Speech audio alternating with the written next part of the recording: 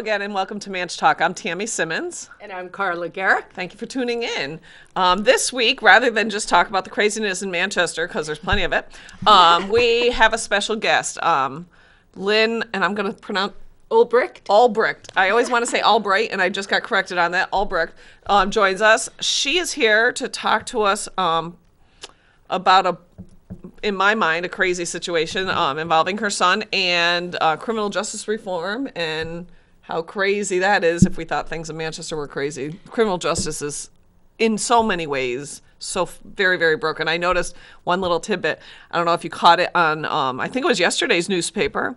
There was a quote from our county attorney, who's the head prosecutor for our county, talking about bail reform. And I get that there's issues with bail reform. I don't think it was supposed to be a catch and release program. I think it was supposed to say that if you're poor, you can't be kept in jail just because you're poor. So there's obviously problems there. But he said in the paper that he was talking about opioid, the drug problem. And he said, bail isn't just to make sure that you don't flee. It's to make sure that you don't continue to break the law, and that the victims and families of, that have lost people in the opioid crisis deserve justice from law enforcement and something. And I was just like, okay, that's not how this works. No one gets justice from law enforcement, first of all. That is not what law enforcement does. And I'm sorry, bail's only purpose is to make sure you don't flee. Because, we used to have this presumption in this country of that innocence until proven guilty. I found that very hard. Apparently that's gone by the wayside, too. That being said, hi. Hello. Thanks for joining us. Thanks for being in Manchester, of course. It's great to be here. We do have a tie-in with Manchester because President Trump will be coming Tuesday.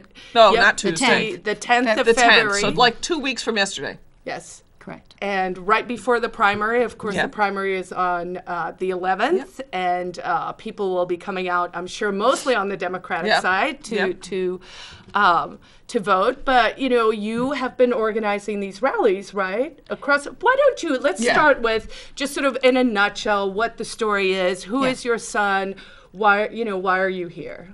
Okay, the bottom line, and Tammy really summed it up before the show, is that my son Ross was given a double life sentence plus 40 years without the possibility of parole for all non-violent charges. He's a first-time offender. It was for something he did on a computer when he was 26 years old. This is for his involvement in the Silk Road website. It was an open market website based on libertarian ideals and basically allowed buyers and sellers to exchange what they chose as long as it didn't hurt a third party. So there was no child pornography, there was no stolen property, there was no violent, services, but drugs were permitted. Most commonly exchanged was user amounts of marijuana. And as I say, he was 26 years old. He was not accused of selling drugs. He got a double life sentence without parole. That means dying in prison for a platform he created and put on the web.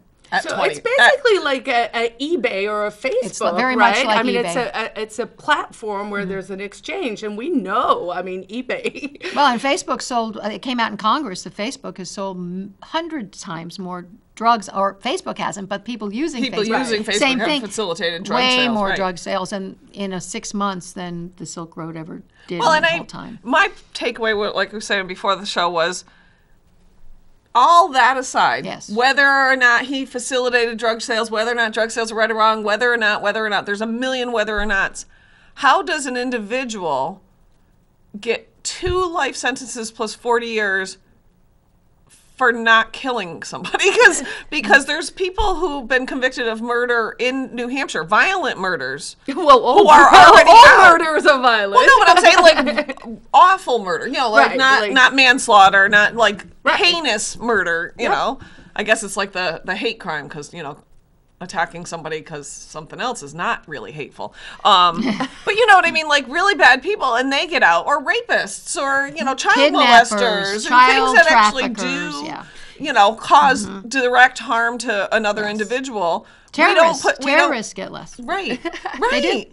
And that just seems totally insane. But it doesn't actually surprise me because I have I have a lot of lack of faith in our criminal justice system for a variety of reasons, I think. And isn't it true, Lynn, that first of all, the judge in this case, so there was a slightly political aspect to all of this. Ross was arrested in California, in San Francisco, where he was living at the time, but he was somehow moved to New York under the auspices of Schumer, who wanted to, have this show trial, I guess, in New York.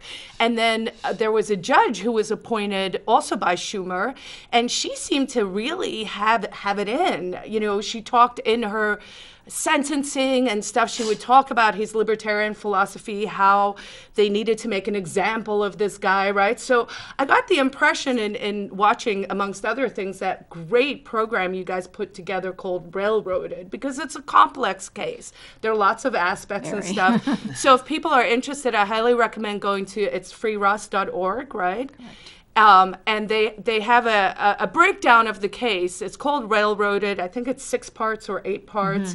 Mm-hmm. And everything in that is actually footnoted out, so you can, double check the sources and stuff. But the judge actually said, one, they weren't allowed to, and correct me if I'm wrong with any of these details, but he wasn't allowed to bring up his philosophy, correct, the reasons why he built the site. And it was partly a harm reduction and a free market test model, right? Like, he was idealistic, and he was 26. Yeah. I'm just talking, we're not talking about a 45-year-old idealistic person who might know better. We know about these 20-somethings. They get, look, well, you're he was passionate about freedom. He was very involved in the Ron Paul campaign. And a key thing about the political aspect was he saw the potential for monetary freedom through Bitcoin, which no one had really much heard of at the time. And this website only allowed Bitcoin to be used as the means of exchange. So that got the attention of the financial powers, and that's where Schumer came in, because he was on the banking committee, on the Senate Finance Committee, and called for the takedown of Bitcoin and the Silk Road, and they were after someone. Now, if you delve further into it, there's a lot of reason to believe that there were many people running the site, et cetera. There's a lot of complications, so we won't get into that. But it was the biggest drug seller on the site who actually sold drugs, because Ross was never accused of actually selling drugs, got 10 years. So you can kind of get an idea of the unfairness and the disparity and how it really is political. It's not about drugs. So I think it was about having an example. Somebody was going down. Right. Yes. Well, they like these high-profile cases, right, where they can say, okay, we've made an example of someone. I remember when that happened, a double life sentence without the chance of parole plus the 40 years, which sometimes I'm like, what is that even? What's that about, right, okay. Just in case? 2 centuries. That's what he got. 2 centuries. And for, once again, nonviolent first-time offender. We can't lose sight of that. When we talk about criminal history, the justice system being broken, that's it. But it's also broken on the political level, because people are being made examples of. Yeah, they were like, we want to stop cryptocurrencies, we want to end Bitcoin before it takes off, and we don't want true free markets, because that threatens the status quo. Right. And the status quo and the politics and the politicians who are in that game are making their money with their rackets, right? Well, let me just quote the judge at sentencing, because she said, we know you started the site for philosophical reasons, not to be a drug kingpin, not to be a criminal, right, for philosophical reasons. And I just don't know it's a philosophy you've left behind. She called the philosophy is one of free markets, and And when will you denounce your philosophy? Exactly. And if you don't denounce your philosophy, I'm putting you in a cage to die forever. And she called the philosophy troubling and dangerous. Now, this should alarm everyone, because we should not be put in prison to die for our philosophy, no matter what it is. We have a First Amendment. We should be able to have a philosophy. Right. Now, and she said it. And it's right there in the transcript. So this is what we've come to. This is the judge recommended by Chuck Schumer, appointed by Barack Obama. And, and the lead prosecutor, by the way, is Preet Bharara, who was fired by Trump, but who was Schumer's right-hand man. So there's a lot of coziness in this case. And it was about an idea. It was the idea that was so threatening, and we should not. I mean, the little bit that I've read, I mean, he's been in prison for 6 years, seven years now. He's into his seventh year. He's really, you know, I don't know how hard it is to not be a model prisoner when you're in a cage, but well, no, he's going above and beyond what he needs to do and he's helping other people. Totally is. Always has the whole time. And so I mean, he's obviously not, you know, he's not the schlep of society, you know. No, this is just a kid. This is a smart, intelligent person who I don't even know did anything wrong, but whatever. But he doesn't deserve to die in a federal prison. So the taxpayer has paid enough to keep us safe from my son, from his philosophy. Who would never harm. He's a very compassionate, actually, very peaceful person who would never harm anyone. We've paid enough. And so, just so that for the listeners back home who may not know everything about the case, so his trial was heard.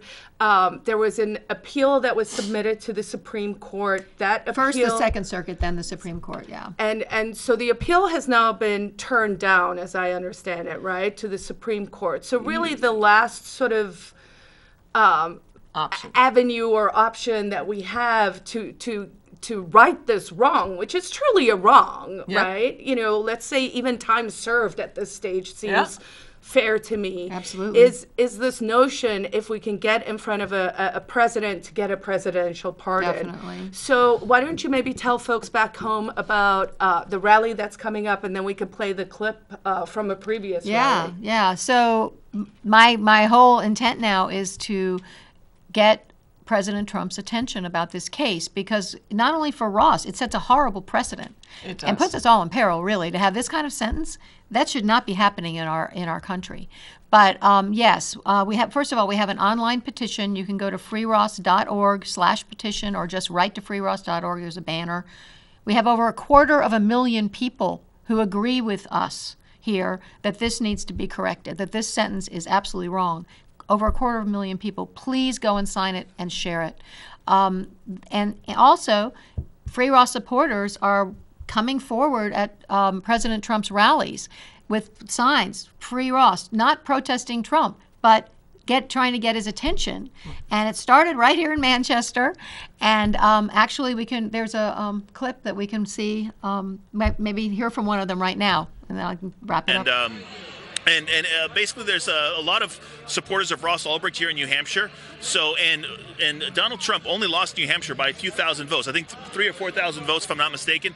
And if Trump pardons Ross Ulbricht, it's very likely that a lot of us single-issue voters here in New Hampshire will vote for Trump, who wouldn't otherwise. So I think that Trump could win New Hampshire by pardoning Ross Ulbricht, and he could piss off a lot of his enemies like Preet Bharara and Chuck Schumer. So I think it's a win-win for Trump to do so. If he doesn't pardon him, are you not going to vote for him? If he doesn't pardon him, I personally probably won't vote at all. I won't vote for anybody. But if he does pardon him, I'm going to register to vote here in New Hampshire, which is where I live, and vote for Trump as a single-issue voter. Yes, absolutely. All right, you heard it, Trump. Yeah. Pardon Ross. Free Ross, pardon Ross. Clemency for Ross, please. Double life sentence for...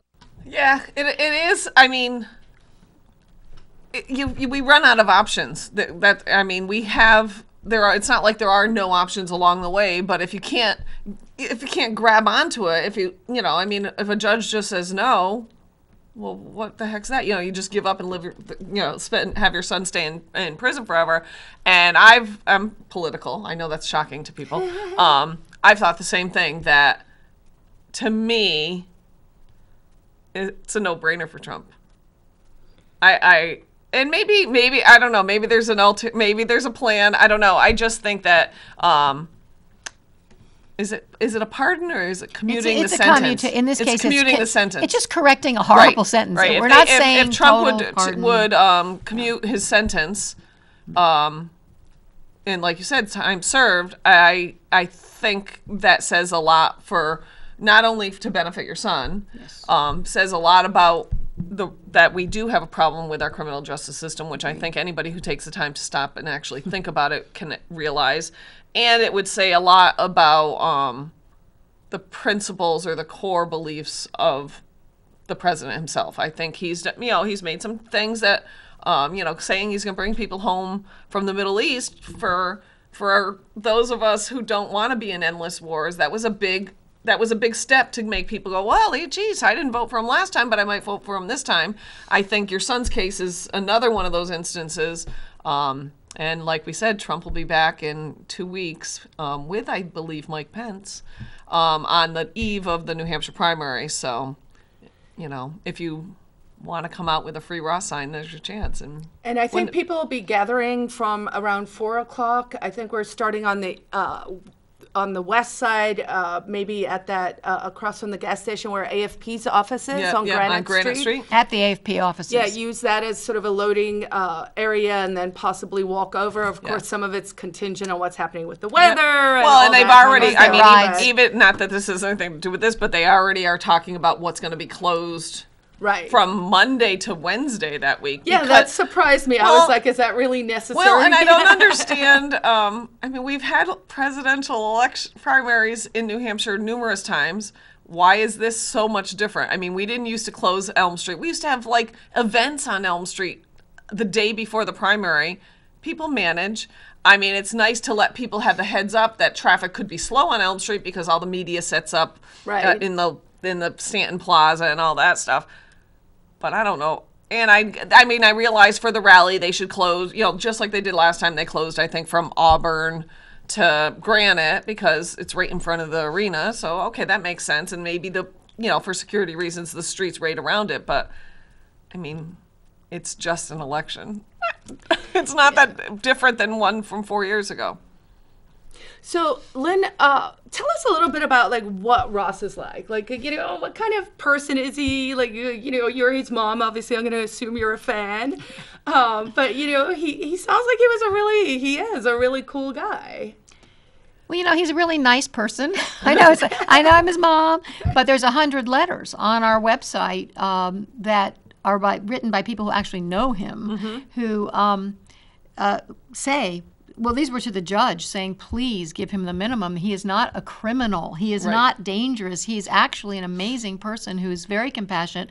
And they write about how much he's helped them. He has a real heart for people, and that's what was behind. His intentions behind this whole thing were good. Whether, we can argue the site and all of that, and I understand, but the intentions were good. Because part of the idea, I think, or as I understood it with Silk Road, was this notion of harm reduction, right? So all of us know that the war on drugs is an abject failure. We need to do something else. And this was literally a something else, right?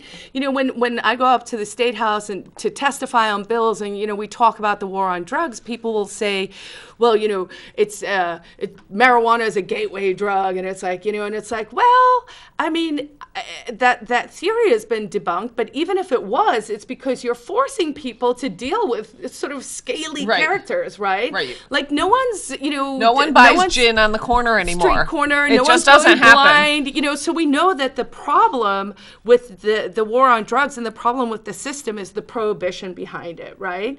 So if you and this is what Silk Road to some extent did, and of course it wasn't just drugs on the website. Not at all. No. But it was basically putting willing buyers and willing sellers together, right? And one of the things that I read about that I thought, wow, that's really cool, is it was actually, there was a rating system. So people could actually say, don't buy from this person because they're selling you oregano, or these are stolen bicycles or dangerous or, whatever it was. So it was really set up philosophically to be like, how could we create a free market that would have the right checks and balances because it's reputation based, because we're using this means of exchange, and the non-aggression principle, which was sort of his do no harm, no force, and nothing that used force, which is created a victim, Right, and that really, the non-aggression principle is really at the heart of libertarian philosophy, right? We get a bad rap, but at the heart of it, we're saying don't do any harm, right? Don't I don't hurt you, live and let live. I don't hurt you, you don't hurt me. Everything's I don't know why everybody thinks that limited to Yeah. just libertarian. Like I'm always like, really, is that just like a libertarian thing? Because I thought that was like isn't that the golden rule? golden The rule. golden rule. So Exactly. that's libertarian. The golden rule is Yeah. libertarian. I Yeah. just didn't know. Well, don't hurt people, don't take their stuff. Right. That's kind of, you know. and the don't take their stuff is the part where we quibble, right? Because, Well, no stolen property was on. Yeah, no. I mean, government like takes my someone stuff. like me who will be like, Taxation is theft. taxation is theft. So, I feel Don't like take my money. Don't take my stuff. Exactly. So he has a degree from Texas? 2 degrees, I think. Well, he has an undergrad degree in physics. He's not a computer programmer, which I just had today a computer programmer tell me. I was shocked to hear that. I'm like, yeah, no, he's not. And there's tons of questions and indications that there were lots of people involved in this, but Ross took the rap for everyone. But in any case, he was more, from what I can tell, the creator of the idea. Okay. Which is the most dangerous person, of course. Well, And, it's that obviously. philosophy part. but he was a physics. He graduated from University of Texas physics, and then went on to get his master's in material science. And it's all science. Again, not computer programming. Not at all. It's all science. And then he got all excited about economics and about the Austrian economics and von Mises and all that. And he had a scholarship on his way to Cornell for his PhD in material science. And he said, Mom, I'm just not passionate about it anymore. And I'm like, oh my God, no, God. But, he decided to go pursue what he'd pursued. And he's also passionate about the outdoors. I think for me, I follow So sad for the him Free to be- Ross Facebook posts, and maybe in the past year, he's actually been able to more directly communicate. People take messages. There's a Twitter account, if people are on Twitter and they want to follow along.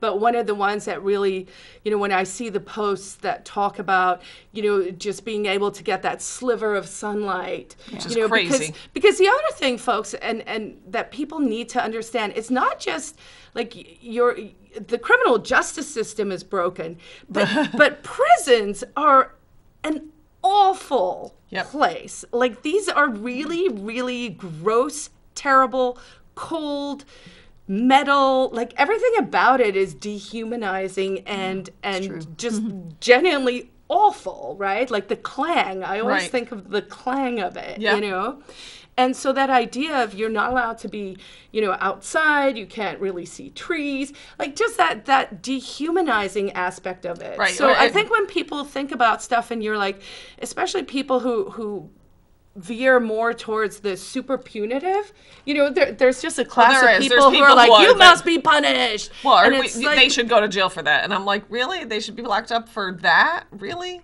And so I just They make a lot of money from people in prison. They make a lot of money. Right. One thing I want, before we get off the subject of who Ross is, he's written a lot of essays, and one of them I think really shows who he is, and it's called 5 Keys to Inner Strength I Learned in 5 Years in Prison.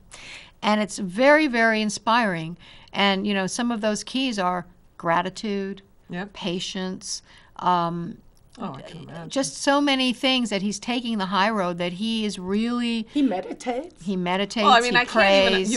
can't even imagine what else. Like, if you don't, that's the difference. There's people in prison who figure out that I have to find this within me because it is just what me. you've got, and then there's the, lunatics who are out stabbing each other in prison, and and then people who just give up, they're so depressed and they have no hope, and their families desert them. It's really a very sad thing. Well, then also with the criminal justice in the prisons, there's this trend in America where they also separate. They try to move you. It's a purposeful From your program to move you, a few states over, so that they destroy that familial contact. Right? They make it harder and harder. I mean, I know you've moved 2 or 3 times now to 3. Yeah, to stay in proximity. Stay close So I to can him. visit, because I feel he really needs that lifeline to the outside world and normal people.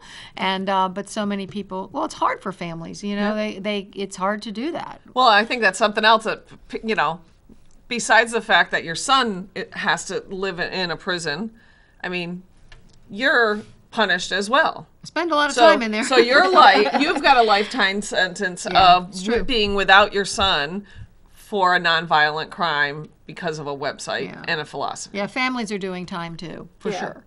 And look, over 60% of people in prison are nonviolent offenders who have way too long sentences. Yep. I mean, yeah, people make mistakes. They can do restitution. We could have a better system. But I believe it's obvious to me that it's profiting government. It's also shredding our rights, so it's increasing government power. Yes. And in terms of the drug war and how they sentence people. And we should all be concerned about it. Because you don't have to be for drugs to be against the drug war. Right. And you don't have to be for, not protecting society to be against how the criminal justice system is working right now, because it's un-American. It really is. And Ross's sentence is a violation of the Eighth Amendment of no cruel or unusual punishment. Right. Yes. It's extremely unusual and it's extremely centuries cruel. seems a bit Well, over and the even, top. I mean, even the UN can get things right once in a while, but, they came out and they, the various human watch groups, people have said that life sentence without the chance of parole is cruel and unusual punishment. It doesn't withhold or withstand like the Geneva Convention. Like it's truly torture, right? Because you also take away someone's like inner hope, right? Yes. So, when Lynn and I talk, I always circle it back to Nelson Mandela because that's sort of my frame of reference, right? So, back in South Africa, because I believe Ross is a political prisoner. I mean, the judge said, I put you in jail because of your philosophy. Right. I'm punishing you for this belief in free markets, free people, free exchange. And so, I always keep that glimmer of hope because, when we were in the 80s in South Africa, no one thought Nelson Mandela, he got a life sentence and everyone was like, he's never going to get out. And we know he did. That's right. There's always, I have to believe in humanity and people. And that means people have to go to freeross.org and sign the petition.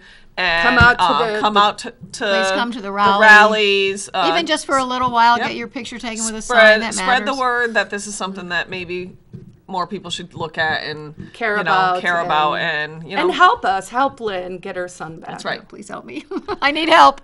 That's all we really have. If you're around in New Hampshire looking for something, want to hear about good things, Liberty Forum will be happening this coming weekend. You can find information. I'll be speaking criminal justice reform. LibertyForum.org. Oh, yeah. NHLibertyForum.org, I think it is, or just Google NH Liberty Forum. That's this weekend down at, I can't even think. The Marriott down near the airport. Anyways, we're out of time. We'll be back next week. It'll be the last show before the primary.